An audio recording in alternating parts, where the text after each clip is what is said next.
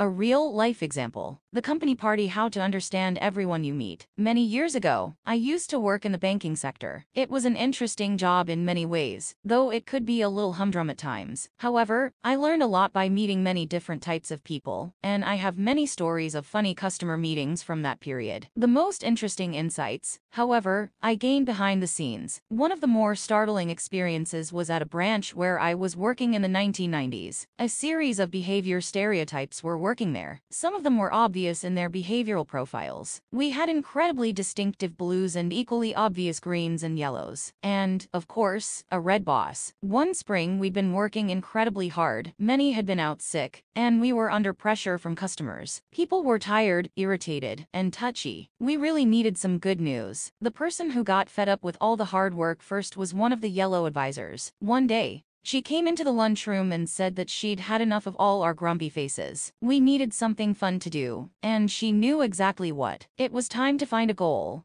something to look forward to. A company party would save the day. Full of enthusiasm, she told us that she'd seen a very nice conference center nearby, where all of us could go for a weekend to have a good rest. They had a stunning spa and gym, snazzy hotel rooms, and a trendy restaurant that was truly a la mode. In addition, she knew the owner through a friend of a friend, and could probably get a bargain price on the whole package. She just wanted to know what we thought about the idea. At first, we all stared at her, not knowing if the whole thing was for real, because we suspected that she probably didn't know the owner at all. With a broad smile, she continued to speak, talking about all the fun we could have. We could play games, organize some friendly competitions, enjoy bubble baths, and, of course, have a monster party in the evening. A lively discussion began, and several of us thought the idea sounded great. The Red Bank director looked around and saw that his employees liked the idea. Thankfully, he was keen on the idea. We were tired and worn out, and he wanted to show his appreciation for our commitment. He made the decision right there and then. After a 5-minute discussion, he declared that there would be a party, and he promised to foot the bill. He looked at the yellow woman who had suggested the party, and asked if she was prepared to organize everything, make the necessary calls and book everything. She immediately began to deliver a long harangue that was nothing more than one big smokescreen to hide the fact that she thought she had done her bit by coming up with the idea. The red boss silenced her with a wave of his hand. A few green colleagues were sitting behind him on a corner of the sofa, the same corner where they always sat. The boss didn't even need to turn around to be able to call them by name. He asked each of them if they would help. They all agreed without really knowing what he'd asked. The red boss nodded briefly and left the room. He was done. As he stood up, he forgot about the matter immediately. Excitement burst forth, and everyone with red and yellow in their behavior profiles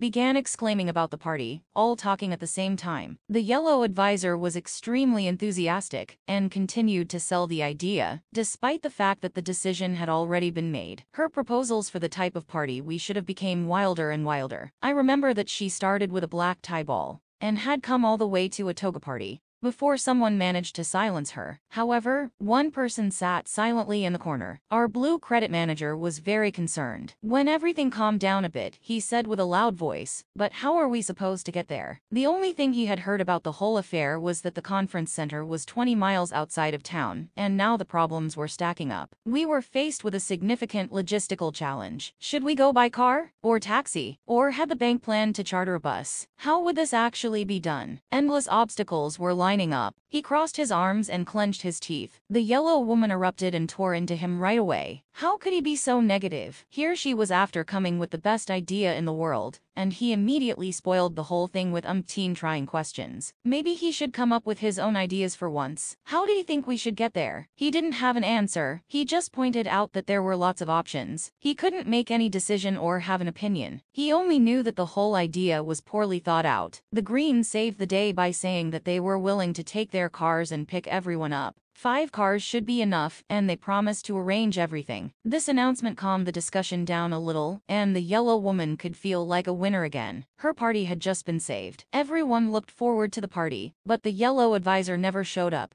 She had accidentally double-booked that day. There must have been a wedding on that same weekend. Or maybe a relative was turning 50. As a matter of fact, it might have been both. What happens at a company party when no one is paying attention? Once the party started, exciting things happened. We all know that alcohol affects people. We also know that different people are affected in different ways. Nothing strange so far. If we ignore for a moment that the amount of alcohol consumed is an important factor, and assume that we're just talking about moderate drinking, and that no one will drive their cars that night, we can see some interesting patterns. We had several yellows in our branch. The 4 sellers who dealt with private customers were very yellow. They were jovial, positive entertainers right from the outset. They needed no alcohol before daring to loosen up and become approachable. In fact, you could easily get the impression that they always were a bit tipsy, because they had that frolicsome energy. They saw life as one long celebration that should always be funny and amusing. But the interesting thing is that yellows who drink can lose some of this. During the company party, I observed that 3 of the 4 yellow salespeople became more and more silent as the evening went on. As the intake of certain beverages increased and the atmosphere became more intense, they withdrew. I remember one of the guys sat down on the steps outside with a windowglass in his hand. I asked him what was the matter. He was moody and philosophical. What was the point of it all? Why did he go the extra mile? No one ever really thanked him for it. Perhaps the best thing to do was to resign. My cheerful colleague had been transformed into a brooding pessimist. Funnily enough, I found the blue credit manager inside the party venue dancing on the table while telling dirty jokes. Never before nor since have I heard such dirty jokes. When I asked his colleagues what he had been drinking, they shrugged their shoulders and said that he always behaved like that when he got started. If I had met him for the first time that night, I would have thought that he was one of the yellows at our workplace. It was as if yellows and the blues had completely switched personalities. You could conclude that a really good party consists of sober yellows and blues, who are slightly under the influence. However, things became really interesting when I found our Red Bank director,